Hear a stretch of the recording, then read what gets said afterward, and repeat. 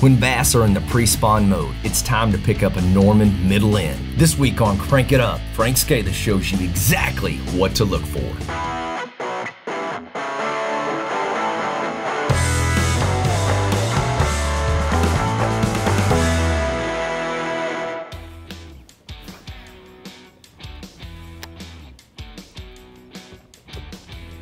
There he is, I got him. That's it. All right.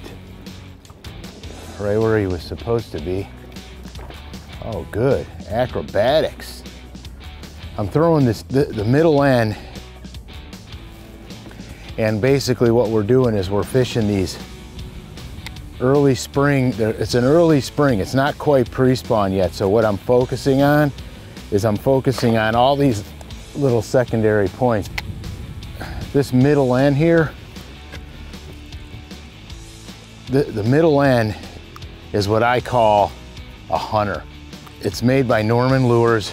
It really works from 4 to 8 feet deep. It hunts really good. It's got a really hard wobble to it.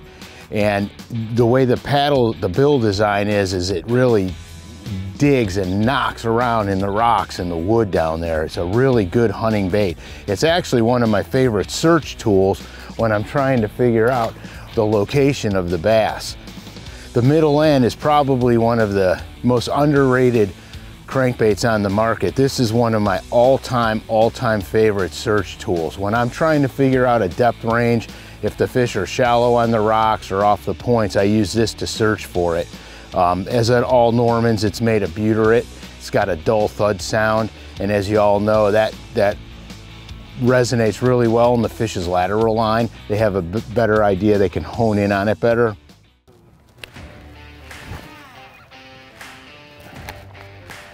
I'm gonna get closer to these docks as the deeper water does. There he is, that's a good fish, holy smokes. That fish slaughtered this thing. That feels like a good one, but he slaughtered it.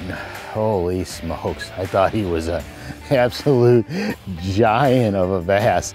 He slaughtered this thing. You know, here's the thing today. I mean, all I'm fishing today is I'm fishing these little underwater points that come out. I'm focusing on those. As long as I can feel rocks or debris down there, I keep on fishing. The cool thing is I'm really focusing on where the contour lines get tight into these, they get tighter into these points that stick out underwater, because that means the tighter the contour lines, the steeper the drop. So I'm following these contour lines. I'm keeping my boat in 6 to 8, casting up to 3, and I'm kind of quarter casting the edges. So I'm running it down the edges of the break line. And that's pretty much what I'm doing today. It's early spring. Their fish are staging to go into spawn. They're not really pure pre-spawn yet, but they're getting close. So as I find these contour lines that go into good spawning areas, I'm just following the points and the contours in. There he is. There we go.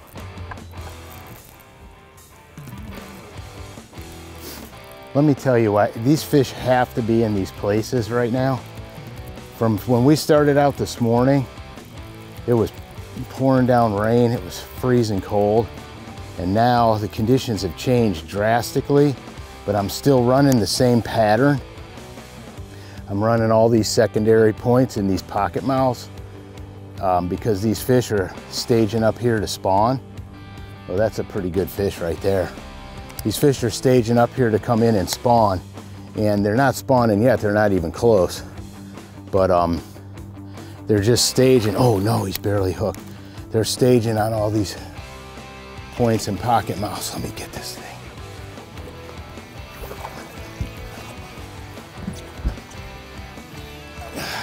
Gotcha, gotcha.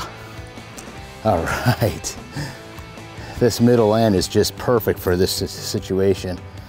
On all these high spots and points, they gotta be connected to the main land. That's the one thing we learned today, is they have to be connected to the main land. If they're isolated humps offshore, they're not holding the fish. All these fish are staging up on these places right here to go right back there and spawn. Middle end and spotted bass. God, I love these fish.